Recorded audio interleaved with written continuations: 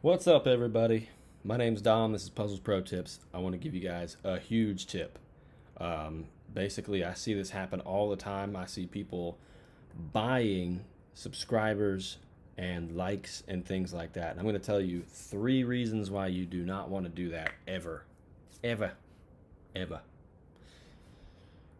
All right, so reason number one: YouTube, Facebook, MySpace, Twitter, they all have an algorithm. So let's just say these 1,000 YouTube subscribers go ahead and they subscribe to your channel or your Facebook or whatever you have. Basically, the algorithm is now going to think that these 1,000 peoples, which is fake accounts, are your target audience. So that means whenever they suggest you to somebody, they're only suggesting you to people like that 1,000. And that can mess up your entire channel if you're trying to grow it organically, which you should be.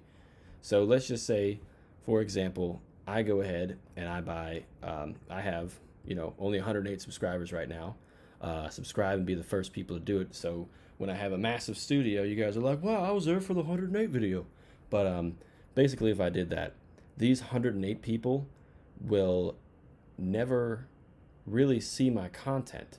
And the people who are like that 108 people that I got fairly will never see it either, because that 1,000 people who are from different countries and anywhere else, they're going to be looking for that lookalike audience. And that's going to totally mess up everything organic about your channel. And that's just number one. Get ready for number two. Number two is there's a high chance that you can get ghost banned. And I've seen this with a lot of Instagram accounts. People just want a little bit of clout. A little bit of clout. What happens when you get ghost banned means that you have no idea that you got banned, and basically you have no message, no email that says you've been banned, but your content does not show up for anybody.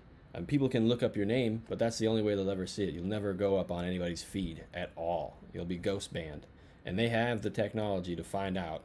I mean, obviously, 1,000 people just go ahead and follow your page out of nowhere, and you just have 108 people, they're going to know.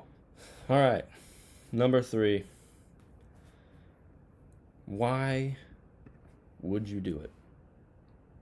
Is it for clout? For fame? What is it for? Did you win at the end of the day?